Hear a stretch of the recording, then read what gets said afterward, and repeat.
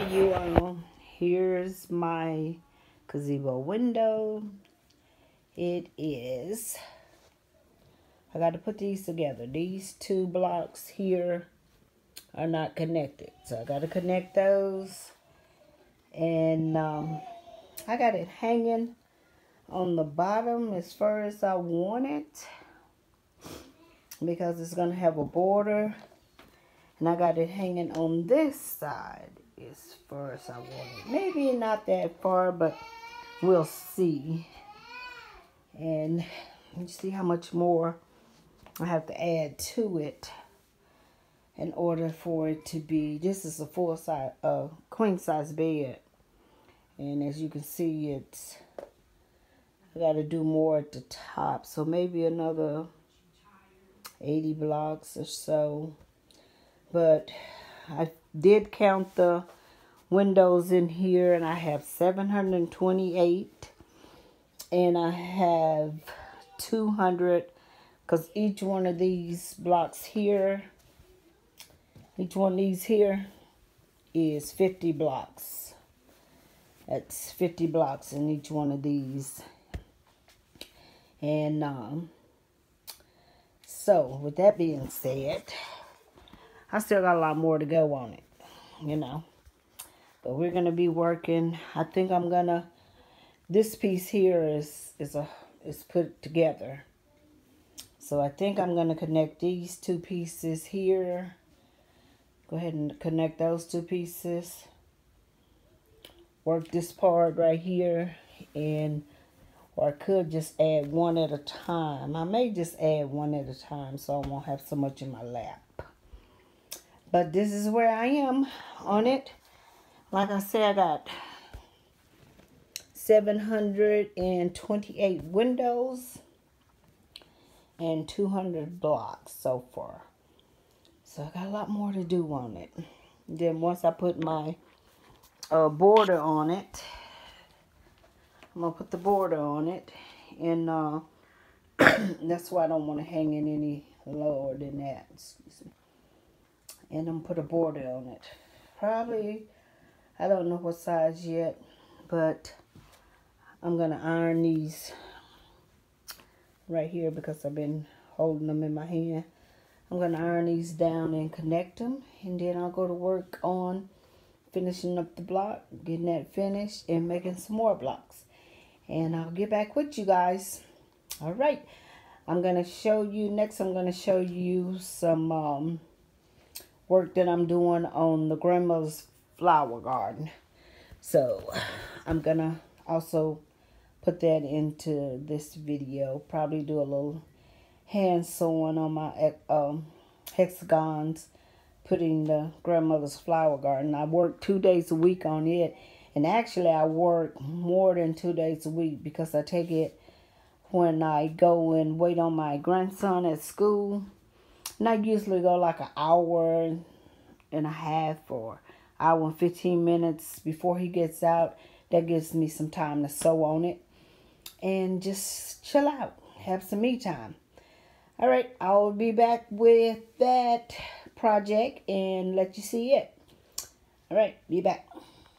Okay, I am getting ready to connect this block here.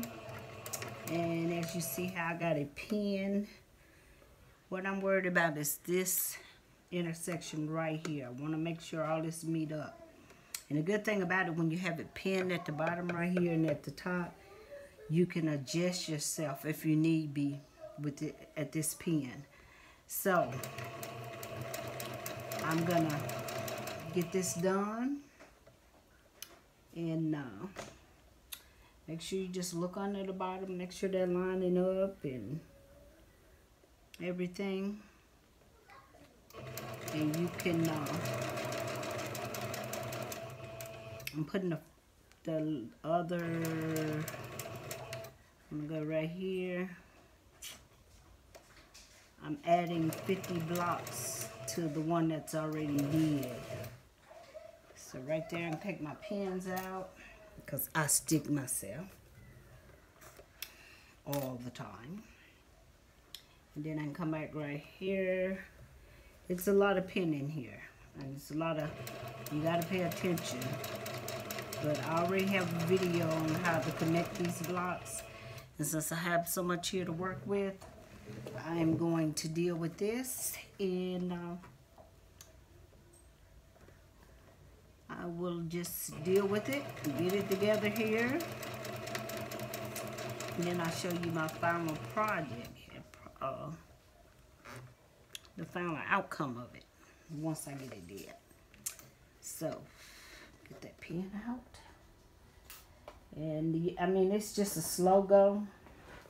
I'm holding this thing in my lap and holding it with all these pens. So, I'm still gonna stick myself, I always do, but I want to make sure I get in there and stay on my lines. And I press these back down so I would have a good visual on my lines, because it was all wrinkled where I had held it in my hand. But I'm gonna get this done, and I'll come back with you and show you when I get it done. Okay, I got this one attached. That's the top of it. I gotta tack these down. And I stopped at this block right here. And what I'm gonna do is I'm going to connect this in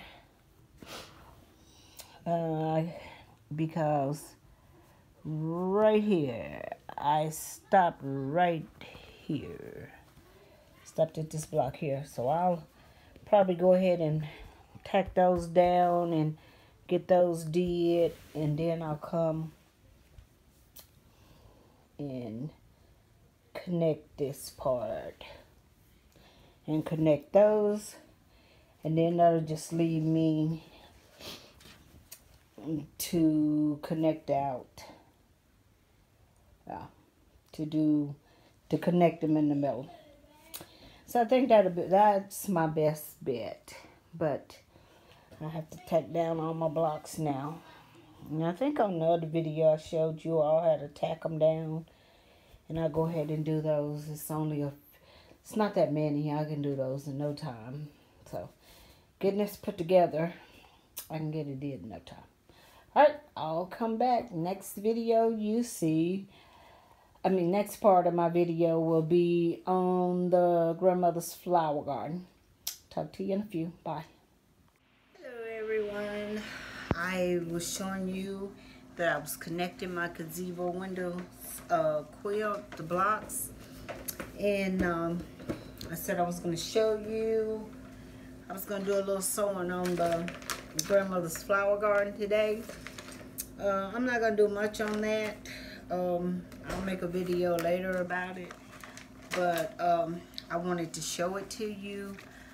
This is some of it. And I've been working on when I be at school with waiting on my little grandson. And some nights I work on it. But I've really been trying to get the gazebo windows. You can't see all of that.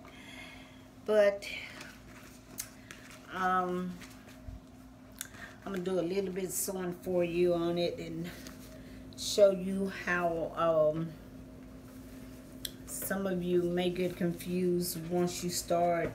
You know, you get your middle section filled in, and you know, you just keep going around and around. And this right here, you're going to have to close it up with the green. And then you add your flower. I always add my flowers from the sides. I keep it like this, do the 4 on the top, and add from that. So that way I don't get a flower crooked. And it's very, it's something that will keep you occupied, keep your mind, give you time to yourself. It just, when I do this, I have time to myself. Anytime I hand stitch, I have time to myself. But I'm going to drop the camera down, and we're going to sew a few hexagons on. And I think, yeah, this is the one I was sewing on today. This is the one that I made a mistake and put the solids on the outside. And my mother didn't want me to redo it, so I added it. And Now I'm just doing the green around it so I can somewhere get it in the middle. If I don't get it in the middle, that's okay too. But I'm going to show you a little bit of sewing on it, and I'll be right back. Okay, this is where I left off today. I was picking up my grandson, so I was working on this one here, and I left off. So I'm going to pick back up there. And the good thing about this paper, you can just fold it. I make sure my edges meet down here. And I just start right here in the corner. And I make 2 knots in that corner, which when I stopped, I also had made 2 knots on it. And I just pull them tight. I'll make sure I keep that in the frame for you. And just make my 2 knots. I usually keep it in my lap. And but actually, sewing here is pretty comfortable. I just want to make sure I'm keeping it in the frame. But you just pick up a little bit at a time. I keep it between my fingers, kind of. Sometimes I get carried away and forget to. And that kind of helps you keep the thread from getting twisted all up and everything. I'm always getting my hair up in here. But, you know, I don't know. If you would like to do one of these quilts, my hexagons are really small. I wanted a small hexagon when I started mine. Some people make them, I think most of the time they're 1.5 inches or 2 inches. But mine is, I think it's 15, 16 inches. Right at almost an inch. It's not quite an inch. And which I know it's going to take more hexagons to do this, but that's okay. And I don't really mind it so much, but that was my preference. You know, yours, you do whatever you like. And right when I get almost in the middle of mine, I always just kind of, always make me a knot. And the reason I make that knot is so I keep my stitches tight, firm there. And I go on up. Like I say, I like doing that. I like doing both quilts. I really do. But both of these quilts take a long time to do, so don't be in a hurry to do them. And you know, once you start doing them, even making the hexagons, you'll be doing it, and it won't seem as long. But one thing about this quilt, like I said before, is you can always go back and make hexagons if you get bored with putting your flowers on. But once you started putting flowers on, you really want to keep putting flowers on, because you want to see what the quilt is going to turn out to be. You want to add your flowers. You want to see and arrange them. You know, you just anticipate the ending of it, or at least half of it anyway. I took out 2 bigger bites, so you know, don't get too ahead of yourself that you take out too big a bite on that. You just want to pick up a little bit. And what I do with my flowers, I make all my flowers, and then I iron them and relax the seams, cause and you know, make sure you don't take the paper out if you don't have all corners of that hexagon. Right here I make my knot. I do 2 knots, and then I'm ready to add my next hexagon. I have my bag in here, and I did a lot of these. I think I did 200 so far. 258 was in this bag, so that's gonna kind of help me to count all the hexagons I got. And you just,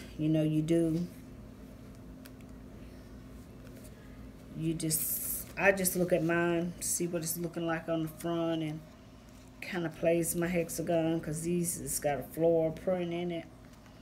And I just stick it on there, just put it there. Line them up, line up my points.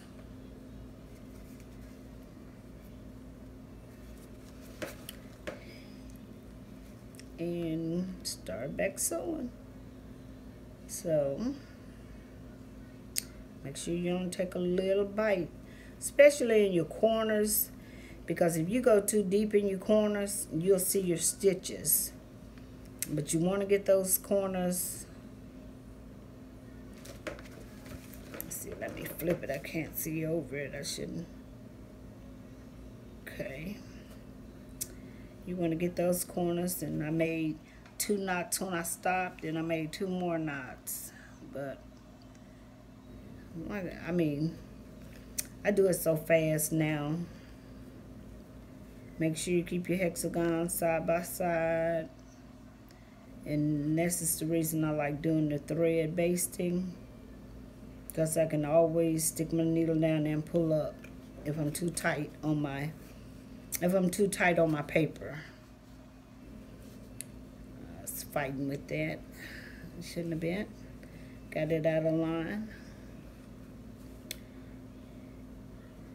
And once you pick it up at a point, like, I can feel the paper, so I don't want to go through the paper, and I can just kind of pick it up without taking it loose, or messing it up.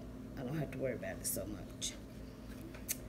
But I am excited to get this one, at least a little bigger anyway. I have no idea how many flowers this is going to take me. I have probably about 15 or 16 that I have ready to put in the quilt with the background around them. And then I probably got another 10 where I just have did the centerpieces, just make the flowers. But, just take your time. Relax your mind. And you'll make a pretty quilt. Before you know it, you'll have a really pretty quilt. So I'm about in the center of that, and I'm going to tie it off like I did before. I'm not going to go too deep into this tonight. My next video, I think I have a bunch of Halloween fabric. I think I'm going to make me a Halloween quilt, but it won't be by hand. It'll be on the machine. I just got to figure out what kind of quilt I want, what kind of pattern I'm going to use. I kind of thought about windmills. I've kind of thought about some kind of stars. I just need to go in the garage and get the material and see what I come up with. So I may next week be showing you the material and the pattern for a Halloween quilt. I'm gonna make a Halloween quilt. I'm not big into decorating or anything because the kids are gone. I'm at the end, so I'm gonna tie that off. If you want, I'm gonna show you more of sewing this and just sitting and talking to you. And see, I got that one on, and I'm just gonna take my thread. I'm gonna go back down in it, and I go down behind this material, this fold here. You can see I go behind that fold, and I just come out down at the bottom, and then I'm ready to go. I'm ready to sew on this. Sew this now. And with this paper, you just fold it down and you're ready to sew. So it's real simple. But that's what I'm doing. I'm going to pull this up and talk to you. Okay, like I say, I think I'm going to do a Halloween quilt, and I'm going to show you my material and the pattern next week. I'll do a video on that and show you, and I'll do some cutting on that and some putting the blocks together and put that quilt top together. I never did a Halloween quilt. Hadn't did a Christmas quilt. So I thought, why not? I mean, because I got a lot of material that I bought, and I think I was paid like 38 cents for it, you know. A couple of years ago at Walmart, they were getting rid of their Halloween fabric. And I don't think I have any Christmas. I think I may have one bolt of Christmas fabric. But anyway, I got to go in there and dig it out and look and see what I have. But I'll see you guys next week. If you like what you've seen on this video, please, doesn't cost you a thing, hit that like button, hit that subscribe button, hit the bell on all, and you will see all my upcoming videos. And like I said, it doesn't cost you a lot. It doesn't cost you anything. I see a lot of you watching my videos. You don't even give me a thumbs up. Give me a thumbs up. Let me know you like it. And if it's something you want to see, leave it in the comments, and I will get around to getting that done for you. I want to thank all my new subscribers for coming over. Thank you very much. And I'm going to let you all go, and I hope you all enjoy your weekend. Y'all have a blessed day. God bless you and your family. Bye-bye.